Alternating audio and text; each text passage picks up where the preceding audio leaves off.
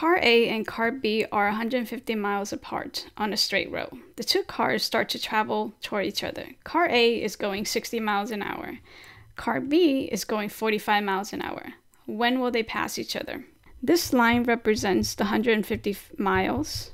And we have car A going 60 miles per hour and car B going 45 miles per hour.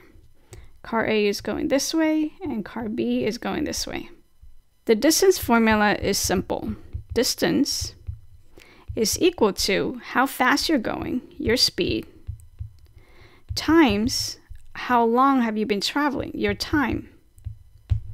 For example, if you're going 50 miles per hour and you've traveled for 2 hours, simply multiply the two and you get 100 miles. You've traveled 100 miles. In our example, we have two cars with different speeds traveling toward each other. So what do we use for speed? Well, let's look at the problem this way.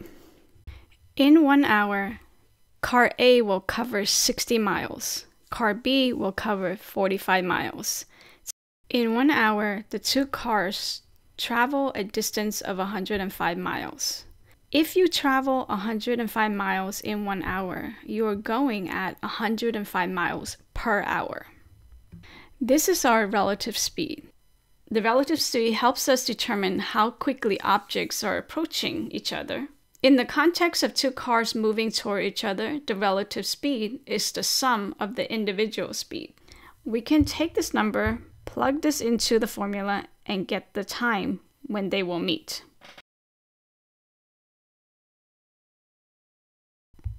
Our distance is 150 miles. To get time alone, we're going to divide 105 miles per hour on both sides. And this will cancel. This gives us approximately 1.43 hours. And this is our answer. The key point to take away from this distance, speed, time problem is that in the context of two cars moving toward each other, the relative speed is the sum of their individual speeds. And that's it for this problem. If you enjoyed this video or learned something new, add a like and subscribe. Thanks for watching. See you next time.